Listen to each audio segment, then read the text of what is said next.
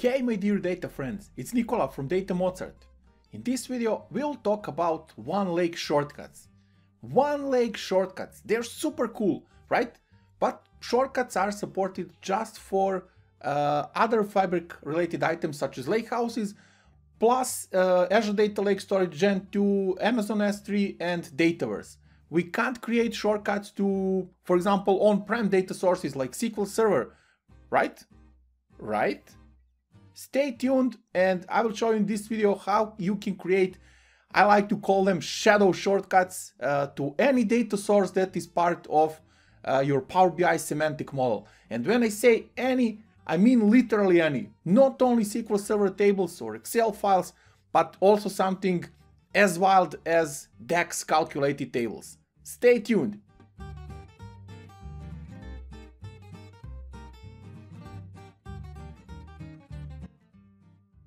Okay, so let's start, and I'm in the Power BI desktop and I just prepared a simple report that contains data coming from various data sources, such as, for example, SQL Server database. So if we take a look at this one, which is Contoso product, this is a SQL Server table from Contoso sample database.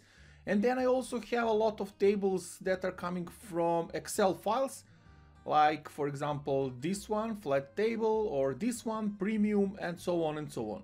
This one is a DAX table, so I created this DAX calculated table to summarize the total sales amount for every brand name. So it's just a DAX calculated table within this Power BI file. And you know what, I will also create one table by using enter data option. So I will manually create basically a new table in my Power BI semantic model. So I'll call this one premium type, and let's put two different values here, earned and written. If you are in insurance industry, you're probably aware of these terms. So let's call this one premium type. Okay, I'll load this to my semantic model, and I will then of course publish this data set to my Power BI workspace.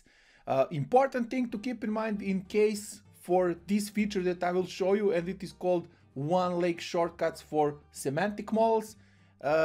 Your Power BI workspace need to be Fabric enabled, so it's either part of the Fabric capacity, so F SKUs, or one of the Power BI premium per capacity workspaces, so P1, P2, and so on and so on. So let's wait a few seconds for this to upload, and then we'll come back and explain the next necessary steps.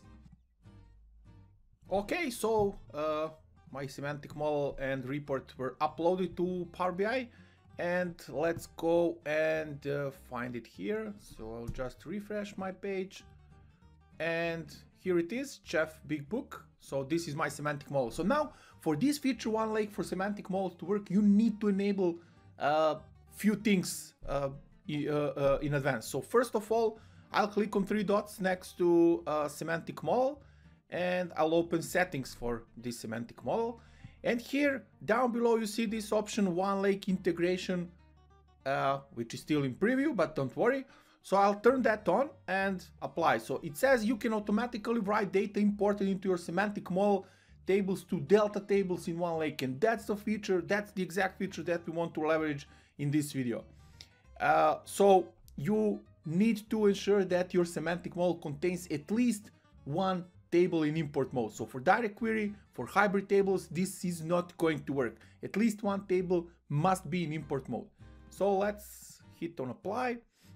And one more thing that needs to be defined is within the admin portal. So I'll go to admin portal, and all the way below under integration settings, you see these new options.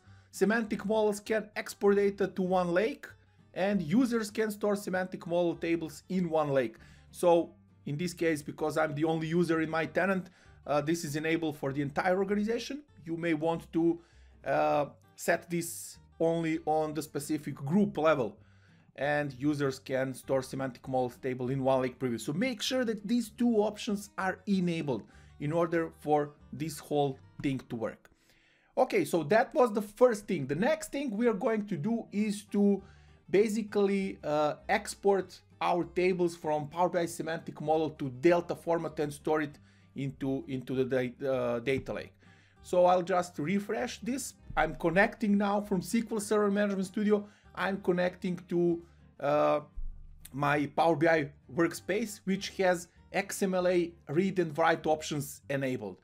Okay, so all the databases in your Power BI workspace are essentially semantic models. So one semantic model equals database in analysis services instance, essentially. So this is my chef big book. This is my semantic model where I'm interested in. So I'll just create a new query. So right click on that one and new XMLA query that I want to execute. And let me see if I have this one. Okay, I'll just put here my database name and let's execute this query. So it will take a few seconds and hopefully complete successfully. And after that, we'll continue our journey to use these tables from Power BI semantic model as shortcuts in our lakehouse. Fine, once this query executed successfully, you should see a message similar to this one. And then it's time to go and see what's happening within our OneLake. So at this moment, you see that I'm connecting through OneLake File Explorer to my OneLake, and I have two folders essentially. One is for data warehouse and one is for lakehouse. So what I'm going to do now, I will right click on data, then OneLake, and then sync from OneLake. And there you go. So you can see now the new item created in my OneLake with suffix semantic model. So this means that we are using semantic model from Power BI as, so we are basically storing all the tables from Power BI semantic model as delta tables in our OneLake.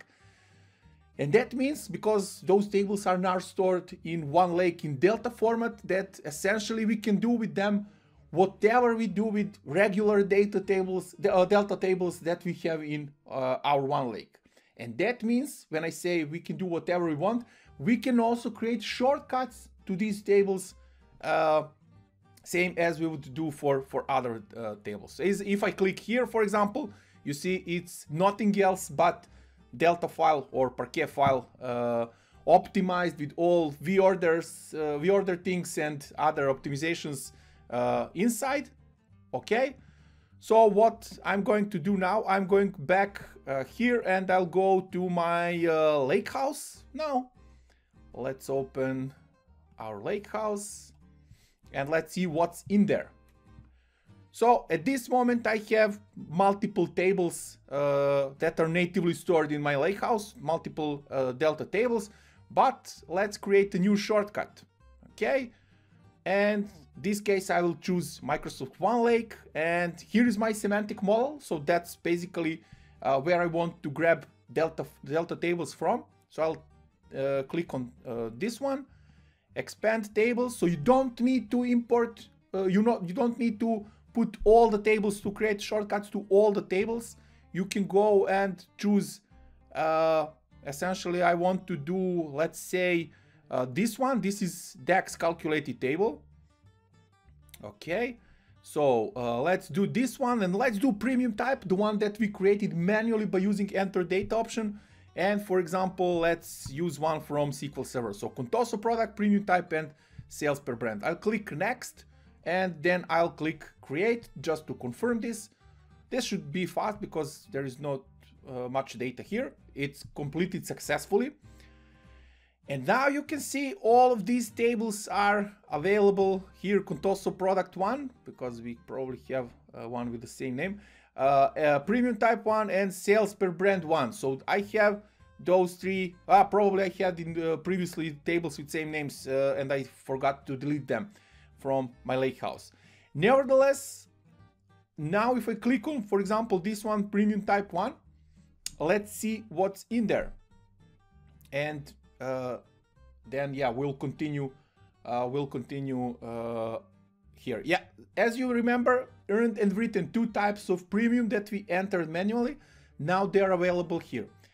Now for me, the main question is, and main consideration is, what happens if the data in the Power BI semantic model changes?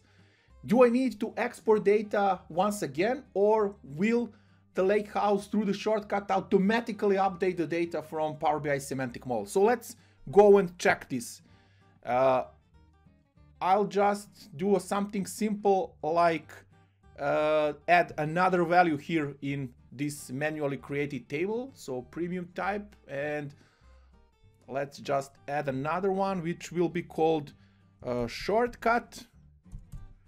Okay, so now we have three values here. I'll hit close and apply, and we need to essentially, I don't expect because we didn't publish our report back to Power BI workspace, I don't expect that the shortcut will pick up from Power BI desktop. That's not realistic. But once I click on publish, let's do this and let's publish our Power BI report and semantic model again to Power BI workspace. And then I will check, do I need to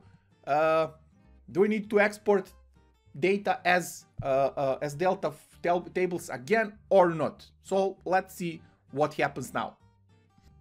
Okay, so the Power BI semantic model and report were both republished again. And so now we have two values. Let's see what happens once I hit refresh here. Let's try. And in case that this doesn't work, then we need to export the data from semantic model to delta table again. I will hit refresh, fingers crossed. And yeah, let's wait for a few seconds. And there you go. So we had our additional value automatically propagated and pushed directly to a delta table through the shortcut, so we can access and combine this data with whatever data we have in our OneLake, including existing delta tables, tables from warehouses, and so on and so on. So what's in there? I think you already saw this. It's just the latest version of the delta file. So if I go and check here, and I just need to sync this with OneLake, and let's check what's in there. So tables, and then for premium type, you see there is the latest version here from 9.21, and in delta log we have two previous versions that were part of this delta table. So essentially it keeps the latest version always here, and then in delta log you can see both versions of this data from premium type table. Why I think this is super exciting, this feature? Well, let me show you quick illustration, and then I think you will understand and get the better feeling and better understanding what can be done with this OneLake integration for semantic models. So this is a typical traditional Power BI workflow. We get to connect to different data sources. In this case, I use just SQL database and Excel file for illustration. But as you saw, you can create, you can also use, of course, other data sources. And then we create this Power BI semantic model, which is nothing else that instance of analysis services tabular. And the potential of this feature is that basically we can export the data, whatever is in this Power BI semantic model, including things that you create afterwards. So not just connecting to SQL databases or Excel files.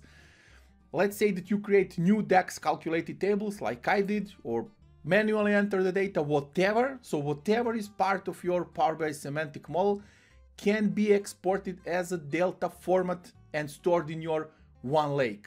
And that means, because it's stored in OneLake, you can create shortcuts to those items in OneLake.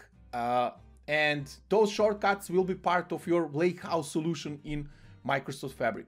And again, that means that you can leverage all the features that are available for exploring this data. For example, using Power BI Direct Lake. So essentially you can use Power BI Direct Lake and connect through those, as I like to call them, shadow shortcuts to a data from other Power BI semantic models through these delta tables. And you can also use SQL Analytics endpoint, not at this moment in preview, to be honest, but this is coming when this feature becomes generally available. So the potential is amazing. All the people from your organization can basically reuse the data that is already part of Power BI semantic model. In which scenarios you can use this? For example, you have a huge SQL Server table that's already included in Power BI semantic model. So let's say that you need to reuse the data from that table across the organization. Of course, you can set the data ingestion process, use pipeline, data flow, Gen 2 or notebook to move the data from SQL Server directly to OneLake. But instead of doing that, you can just export this table from Power BI semantic model as a Delta format, and then it's available straight away. Also, let's say that you identified some business logic within the Power BI semantic model that was defined through DAX calculated table. Now, your option is, of course, to recreate that logic and store it in Delta table. You can write it in any other way, for example, using notebooks or whatever. But instead of doing this again and rewriting basically the same logic, you can simply export this DAX calculated table as a Delta table, and then everyone within the organization can use it. So I'm really excited about this feature and really looking forward how it develops over time. But this is essentially not something that you're going to use each and every day, but it definitely opens many new possibilities for data workflows within the organization.